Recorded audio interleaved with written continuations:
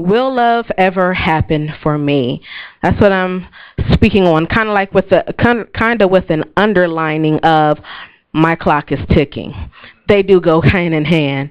And we have to acknowledge that that is a tricky question, because there's so much dimensions to both of those, that question and that statement. You know, you wonder, you have to ask yourself, what are you hearing when you hear that statement, my clock is ticking, or will love ever happen to me? And both those things speak positioning and posture. Now, why it can be tricky is because that's a language that's spoke in a believer's community and in a non-believer's community. And we were once non-believers until we conformed to believing. So that means we had to take ourselves from one mind state and conform to another. So to a non-believer, I would say that they would experience the fruits of love, but not necessarily the full effect and the fullness of love. Because to know God and to be in a relationship with Him opens up a whole nother dimension, a whole level of opportunity for love to really manifest in your life. You know, that 1 Corinthians 13 love that we hear so much about. We hear at weddings, but yet there's so many divorces. Those who felt like, okay, love's happened, but then they don't understand the undergirding of what keeps that marriage happening. So we have to really acknowledge that because God is love and all that entails in the definition of it, if you reject that fact, then you box your love, and in turn, boxing God and all the inheritance that comes with it. We serve a God also that He has contingencies attached to His movement. He loves to bless us and He loves to speak to us, but there's some things that we have to put in play in the movement for those blessings and those conversations to take place. You know, you got to believe, you got to have faith. There's obedience. There's conduct and action. Causes and actions that help bring things into place. So although that those who are finding themselves men or women, because it's definitely not discriminatory, like Pastor Kendall said, you know, men enter in a position where they're ready to sow that seed. And then you have some women that are out there and that's just basically settling. Yeah. They're settling, you know, and sometimes they can manipulate themselves by thinking, well, you want to sow seed and I'm ready for love, so let's settle. That ain't love. That ain't God. Okay? So because when you enter in a covenant with God, submission takes a deep level and a deeper level and a deeper precedence. So as you walk your relationship out with God, your desires begin to change. Your desires begin to change. Your plans, your ideas, your image, your idea of what you even feel is in a mate. Okay? You know, what you might desire to be chocolate like your daddy, butterscotch like your first love, God will change the game on you and flip the script. So we can't submit ourselves to the world and its standards and stipulations and time zone. Correct? So when the clock becomes your Lord, it can dang near destroy your life, your self-esteem, and have you having reoccurring dead-end relationships in your life. Understand,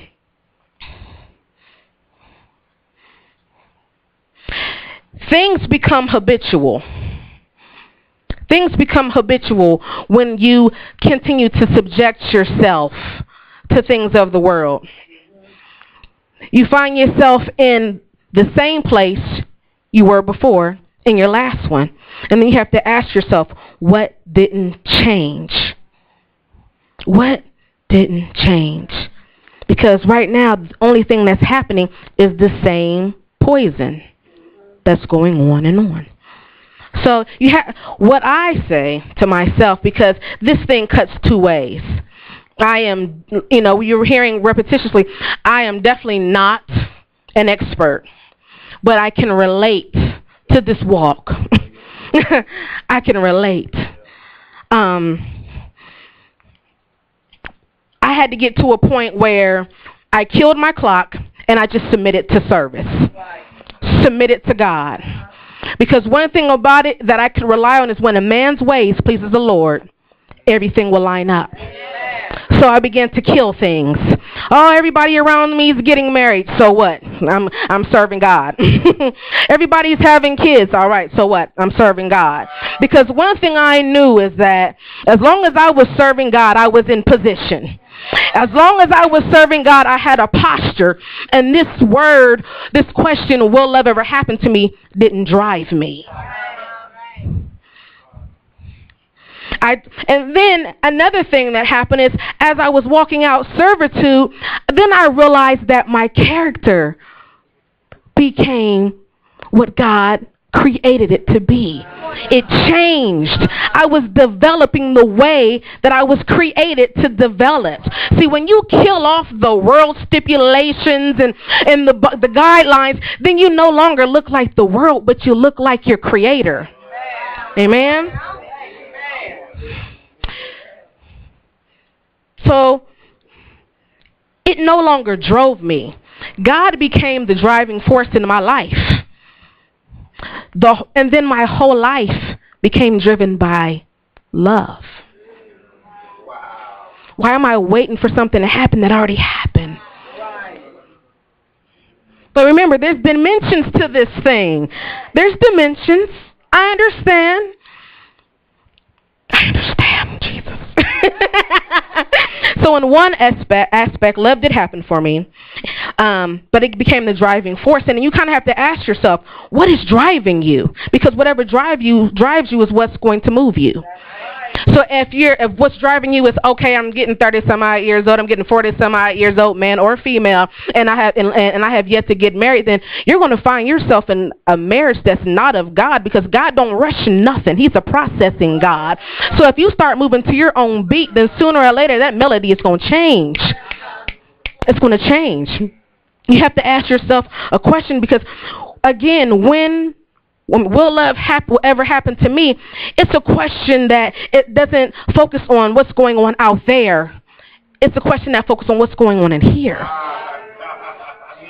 It's an introvert examination. And when the inside begins to change, the outside begins to change. The only one that can change the inside is God. And when God changes the inside, He changes the outside. He's not a backwards God. He's not. You're not going to put the trash in the trash can and then line the bag. It don't work that way. All right? You rocking with me? All right. So what's making the question even a question in your life? You have to ask yourself that. Now, let's turn to the testimonial aspect of my life. Because sometimes people can come and hear words like this and they're like, oh, but you make it sound so easy. You just dove into your work and, oh, this and this and that. And, but what about? Well, what about? It does get lonely.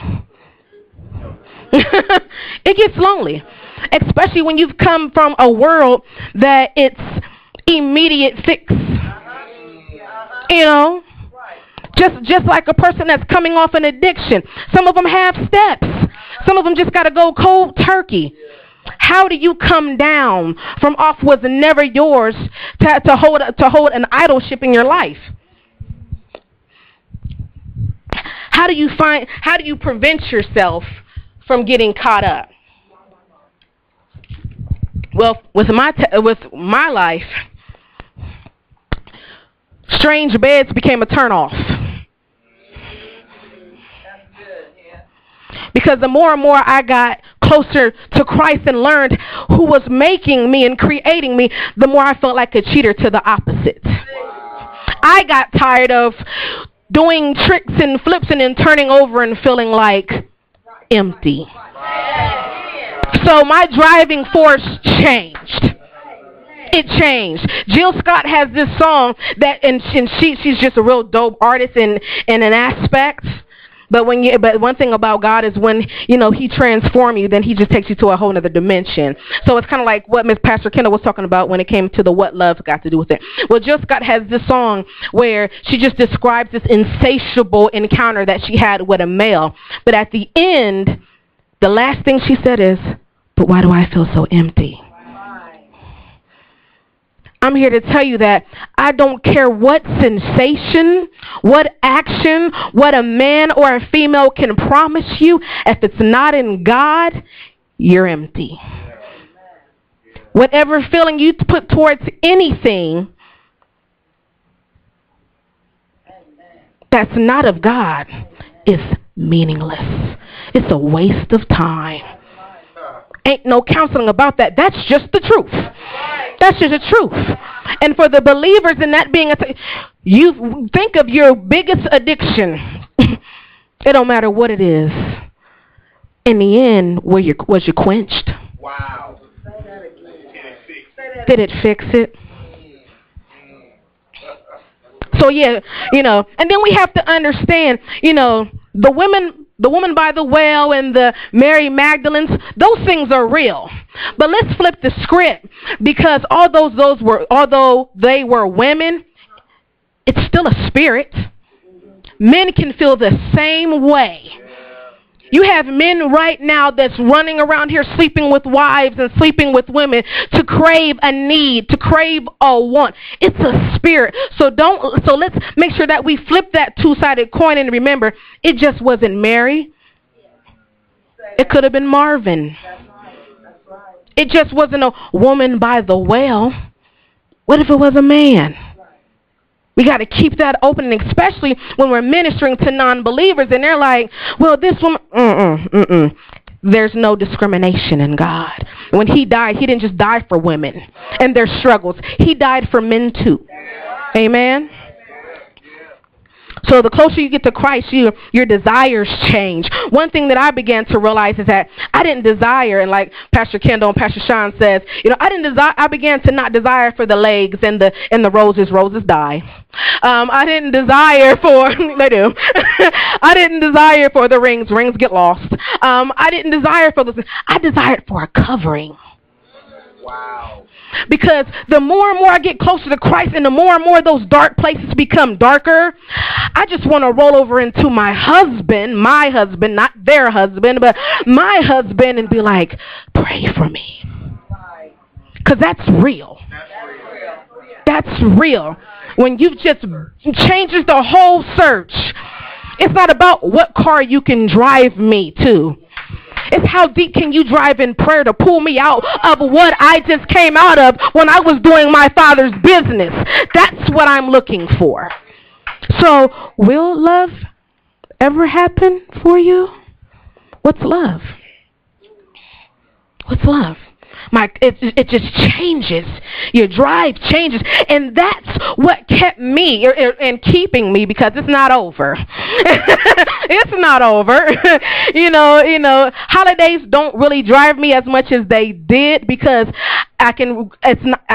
you come in here and you go out there and you see people and they're in bondage, and you have your own bondages and your own strongholds that are coming down. I speak very strategic because I don't want to stay in anything that I know I'm coming out of. So you have to forgive me. I'm not putting myself above you. I'm just putting myself at a point where I know I'm not finished.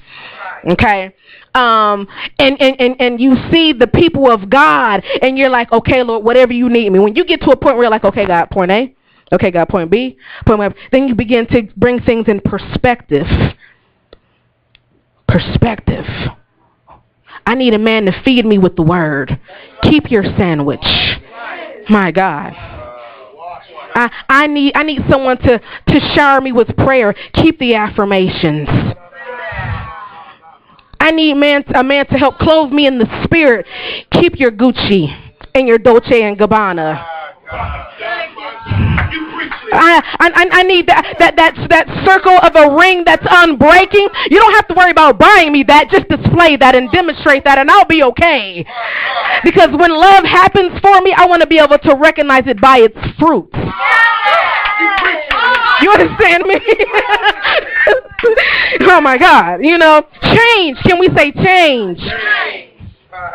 Okay. I'm just saying. I'm still walking. But I understand. It does get lonely. But loneliness don't drive me. Loneliness don't keep me. I don't dwell there. I don't stay there. If it takes for me to change my playlist, then I'm going to do that, because I won't keep in bondage in something that's going to take me out of a godly-like character. So I daily have to submit myself. We have to daily submit ourselves. Amen. All right, so let's lock onto that word happen. I looked it up a little bit here. Happen, take place, occur, ensue as an effect or result of an action or an event. To come to pass, occur, or be the case by chance. And this is my favorite one. Come into being or become a reality. One thing about God is he lets us know that there is two different worlds. There is a dimension. But he's constantly existing in the spirit realm. And it's our posture and it's our thought process and it's our conduct that what pushes things into reality. See, that contingency, that faith, that's a necessity. That believing, that's a necessity. That conduct, that walk, that's a necessity. So help yourself answer that question. What's your posture like? What's your positioning like? Will it happen? So Pastor Kendall and I were kind of walking and talking a little bit, and he came to me in brother form. See, I understand this. You know, God and then Christ form. You know, so I understand the different hats. But I appreciate it because he was kind of asking me, you know, how was I going to attack this thing? And I said, you know, there's an aspect that I lived per se, but I have this desire that I want everything to be driven by Christ. So I didn't want to come up here and just tell you what I think, how I feel, my perception, and subject it on you. I needed some guidance. And he was saying, well, you know, jump in roof, check some things out. And I was like, oh, Lord. I was like, again. I was like, but that's so cliche. Every time you talk about, you know, what happened, they want to pull out old Ruthie. You know, and I'm just tired of it. But he had to say, wait a minute. Check out old Ruthie. No. He said, wait a minute. He was like, it's amazing how the word is, because the word is life. It breathes. It changes, you know. As you change, it's never changing, but it's ever evolving to you. It's revelation. It's revelation. He said, so explore and get revelation. And I said, all right, Jesus, I'm going to do it. I submit. I obey. Submission. Oh, pastor brother. Yes. And we continued shopping. No, and I had always perceived Ruth as this, and I'm gonna be all the way real with you. I'm gonna be all right, because you know I'm somewhat street, but I'm gonna keep it all the way plain. So I always seen Ruth as this chick in the fields, and this savior on a horse came and said, "Come with me. I'm going to take you from out of here, and I'm going to say, because you're a woman of good stewardship and all that." And I'm like, but hear me. That's what I heard. So what position and posture was I at that time? Introvert. Think. Looking inward. Examination. What was I hearing at that time? And so I went ahead and I got into old Ruth. And I came across chapter 2, verse 3, and you don't have to turn there. If you're writing notes, then just put in your notes. But it said, so Ruth left and entered the field to gather behind the harvesters. She happened to be in the portion of land belonging to Boaz, who was from the Elimelech. Did I say that right? Because, it's kind of Jewish in Hebrew. I am African American. Is that right? Family. No offense to my brothers out there. And then I was looking at the camera. Sorry. We're all brothers in Christ, one body. And then the King James version, it says hap equal, happen. And I understood how important it is to read the King James version and the translations, because it kind of gives you a different perspective, different revelation. But still one God. And she was his light on the part of the field belonging unto Boaz, for those who need the King James version. But how many understand that there are no coincidences in the kingdom? There are only divine appointments. Only divine appointments. So this happened. It was a setup. Because God has a plan. He always has a plan. We ask the question again, will love ever happen to me? So let me kind of Young and the Restless, Bold and the Beautiful this thing, okay? Give you a movie trailer, because I don't really want to stick hardcore on the story, although now I can say it's a pretty dope story. But now, because I can receive. But here you have a family, a husband, a wife, and 2 sons. The wife was Naomi. Supporting character, Naomi. And they were at a point, they were in a land, they were in Bethlehem, a promised land, and they left. This was actually at a point in time where people were kind of doing what they wanted to do. And they left the promised land, and they went to Moab. Hopefully I said that right. Moab. And in this nation, basically they served pagan gods. They served pagan gods, and everybody was pretty much doing what they wanted to do. They had 2 sons. Both of the sons married Moabite women, Ruth and Orpah, I believe. Okay. And based on their nation, based on the Bethlehem and the laws, it was against the law to marry women of other nations, especially when they served other gods. So basically, Ruth became, for those who watch Harlem Nights, Ruth became Sunshine. Everybody know who Sunshine is? I can't say exactly how Red Fox would put it, but let me just say Sunshine was so dope she had the ability to make a man change gods. That's Moabite women. You got that? I see it all in your eyes. They're glossed over. And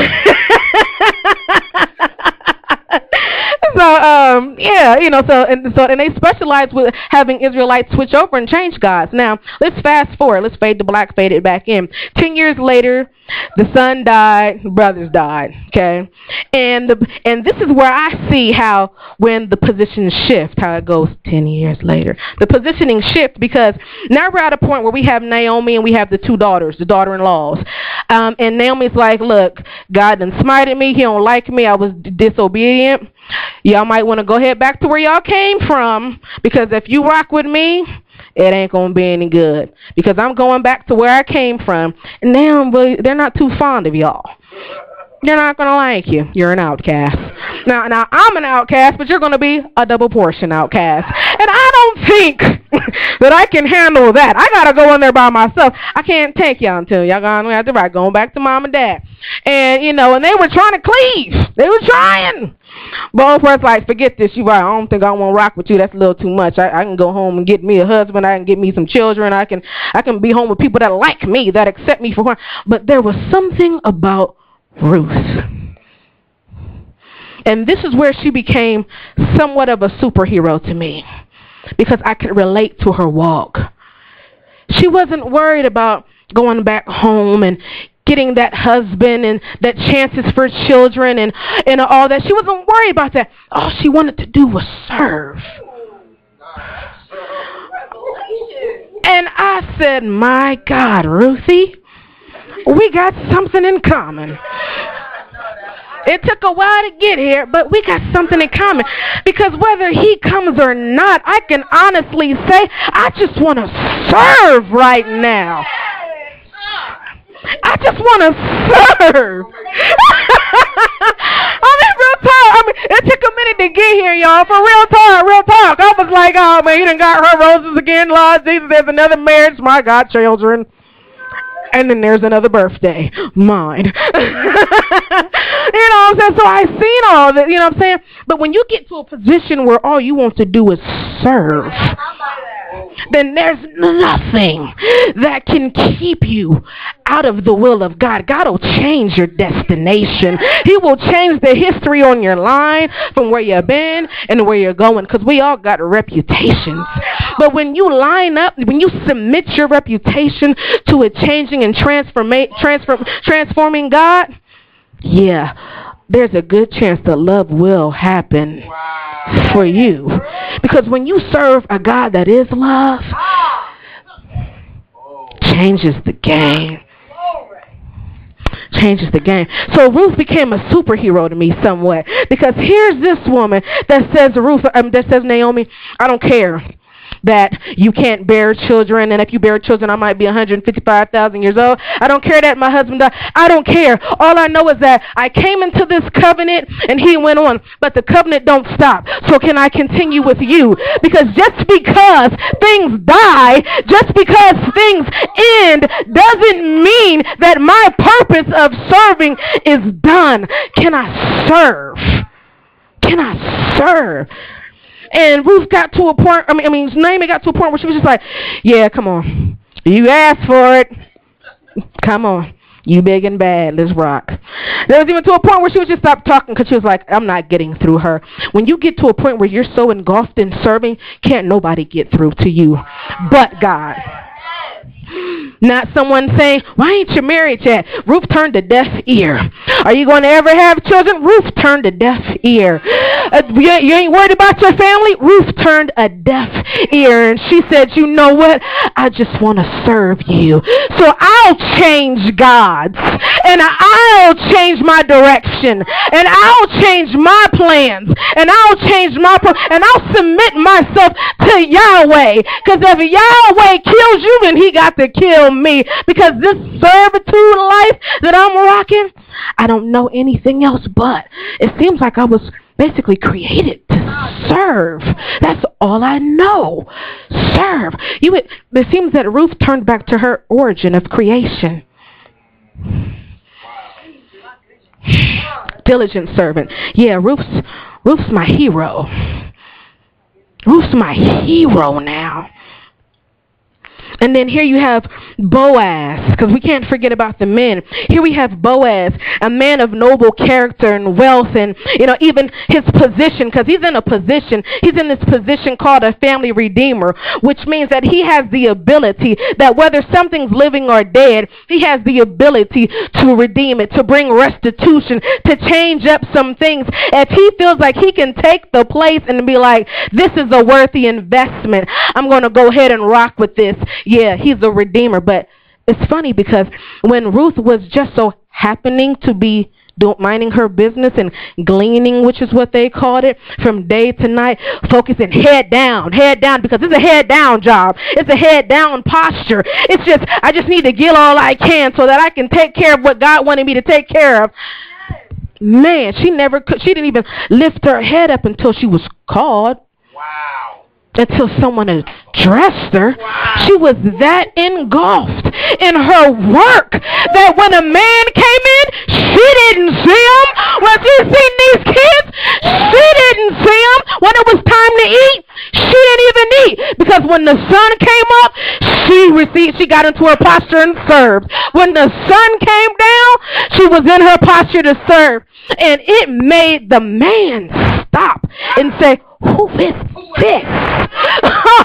Who is this? Because one thing about a godly man is he recognized godly fruit. And although she was a Moab woman, oh my gosh, she gave off an aroma of God-like tendencies. So God was transforming her as she was gleaming in what it was. The nation, her reputation became a godly-like reputation and a godly-like posture, and it turned the head of a godly man. Ruth wasn't looking for no husband. She was looking to put her hands to anything that she could put her hands to that even reflected servitude.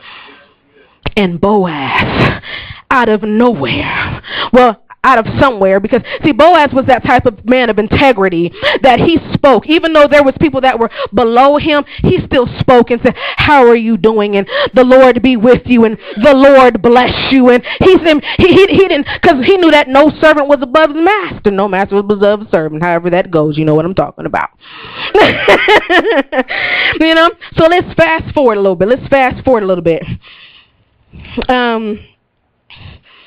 You know, we say, well, you know, Minister Kendra and all this serving, don't you think that she, you know, had desires of a husband? You know, she was married for 10 years. Well, I'm here to tell you, I kind of walked that thing, because I was in a relationship for about 3.5 years. And you know what? It took me, because I was wanting to die, it took me some years to come up off of that. It's called submission. When your scales begin to fall off, you submit the new vision. You submit the new image. So you have to put yourself in a position where scales can fall off and you say, okay, God, here's my eyes. Okay, scales fall off. Okay, God, here's my eyes. So although I'm sure these things crept into her mind, it didn't drive her. Yeah. It didn't drive her. You know, there was probably some deprogramming, desensitizing that had to happen, because when you lay with a man or a woman for years, you tend to still sleep on that same side, or you tend to still might turn that side down, or you might still tend to go to bed at that same time. But she submitted her whole posture and conduct unto the Lord. There was a time where I returned home, and for several years, I slept with the futon side up, because I was so used to turning into someone. Just turning into someone. But then when I turned to Christ, that side came down. And I turned into him this way. And I turned into him that way. And I turned into him because the thing about it is, I realized that the love was all over me. It was all over. It was all around me. So the covers I threw back, and I took him on, and it changed the whole game. And that's what she had to do. Sometimes she had to turn this way and be like, oh, but I got to get up. Okay, I had to turn this way. Oh, no, but I got to get up. Get up. Keep going. Submit daily. Turn your mind over daily. Turn your heart over daily. Turn your spirit over daily. And I promise you, that flesh will come down. It'll come down, and it'll be underneath your feet. And next thing you know, you a spirit walking. Because the flesh can't hold you no more. And you will be about your Father's business. And when it happens, it'll happen. Because God has a divine appointment, a divine position, a divine destination to meet you, to have you meet your mate and your mate meet you. But until then, what are you doing? What are you doing? I'll get my wifey resume together in Christ, because Christ knows how to make a wife. So I'm not going to sit up here and take classes and do this and do that, you know, to create something that I've never been. I leave that up to God to make me something, to become that. Until then, I'll serve. So she put herself in a position where she killed pride. She killed what people thought. Hallelujah. And then, of course, when it was time to come together, they had a conversation. Ruth went to Boaz. And, I kind of like to do the cliffhanger because we at the Way Columbus like to encourage people to go and study. So I don't necessarily want to give you the whole story. Tune in next time at the Holy Bible Channel. Same at HCSB. Same KJV. But they did have a conversation, and he was, she went to him and she made her petition through obedience and through instruction of Naomi. This wasn't something that she went and did on her own. She got instruction from Naomi. And remember, Naomi was from the original nation of Bethlehem. So who do you think was instructing her? Because although she might have felt like God smite her, it's really hard to convert. Taste and see. When you taste God, it's hard to get the taste out your mouth. So through living, she learned something. Something changed. Some things fell off. So she knew that when she spoke to go, and she followed instruction. And in their custom, you go and you lay at the feet and et cetera and et cetera. Now, here's for those who find themselves giving the milk. Giving the milk. One thing that was so dope about Boaz was the fact that he had her in a position, she was in his bed. No one knew. She went in secret. He had her in a position where a lot of men and females try to get us in the bed. Right. But when a man sees something worth investing, he will honor that. Wow. In light and in the dark. Amen.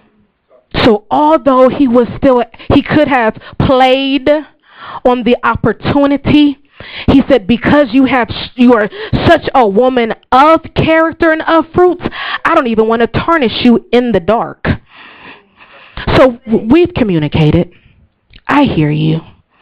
You want a relationship.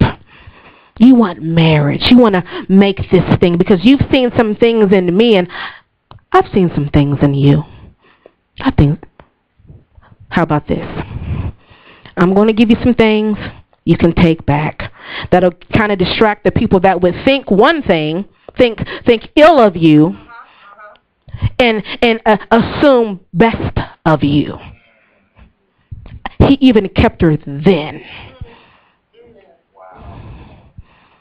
Kept her then. Before the dotted line was even, before in the book, the sandal was switched, he kept her all the way up until the point to where she was his. Wow. Because you're his, God will keep you. You belong to him. And as he praises you and loves you in the background, he'll praise you in the forefront. But even if he doesn't, he still loves. He still loves you. I see a husband and a wife, and husband and wives don't usually go into the depths of what goes on behind the scenes and in their bedroom. It's none of your business. It's sacred. It's a covenant. It's to be honored. And God will honor you. My last notes. Let me draw back for 1 second. Again, Pastor Kendall, as some of you know, he is my brother. I remember the time period in which him and India were getting ready to get together. Married. And, we have, you have witnessed our relationship. We have this open relationship. So it got to a point where I had an apartment, and he was like, Kendra, the clock's ticking. I done gave up my apartment. She's living in the one we're getting ready to go into. I have no place to go. Help me. I need to live with you for about 1 week because we've come so far. I don't want to dishonor her. Even when I know she's going to be mine. Can I stay with you? And I said, sure. Because you respect those who are trying to do it right. You don't hate. You don't be like, well, you got into it. You don't throw them back to the wolves, because we are a body. And you have to understand and recognize people's struggles and hungers, and those things happen. But when you see someone submitting, you respect that. And you uphold your brethren, and you uphold your sister. You don't say, are you still a virgin, girl, and you still got him? No, God kept you. So therefore, I am my sister's keeper. Oh, you laid down your sacred place. I'll keep you, because you are my brother. People out there that's got it jaded need us. There's some people in here that still might got it jaded. We need each other. So, will love ever happen to me? And I'm closing. I say it's contingent upon the 3 P's. Posture, positioning, and perception. You submit all 3 of those things, and I believe, this is me, I believe we'll find the additional aspect of love, and it will happen. Peace will happen. But if he or she never comes, because Pastor Sean said something one day, he said, what if God does send you the husband and wife and then they die? That's real talk. God sent, I don't know if God, well, I'm not going to say God sent Ruth. I don't know. I mean, the Moab brothers or whatever they were. But what I'm going to say is that the Moab brothers, you know. But what I will say is God He will perform. He will finish. He will finish his good work. Whatever finish is, look unto God, because he'll give you the best definition. And if you're in God, you'll be at peace with that.